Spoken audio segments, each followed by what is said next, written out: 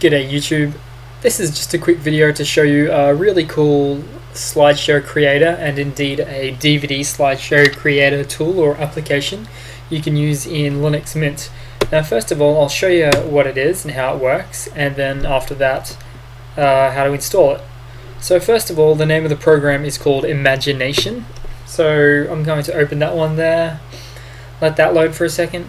Now it's got a pretty simple interface, but it actually looks quite decent. I mean, it's got a bit of functionality rather. So it does a few things. Now, first of all, it's got you select your pictures from here, shift key for multiple select, so 10, 20, 30 images in your slideshow, whatever. And then you'll see here import music, so you can have background music, of course, just running in the background there for the slideshow.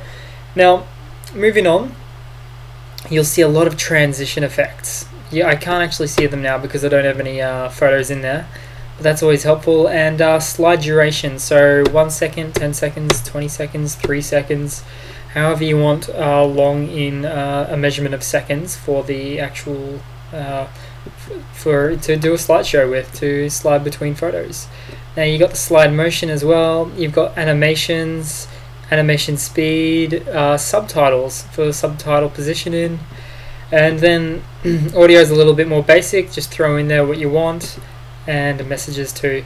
So that's pretty much it, but it's quite it's full featured in that it allows you the transition in and the subtitles and music and so forth, etc.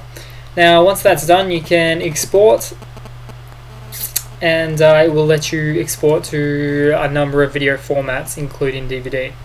Now that that's done, I'll show you how to install it. So go to a terminal, open that one up, Control-Alt-T to open up a terminal, and type in sudo apt-get install imagination -y for yes to automate the installation process.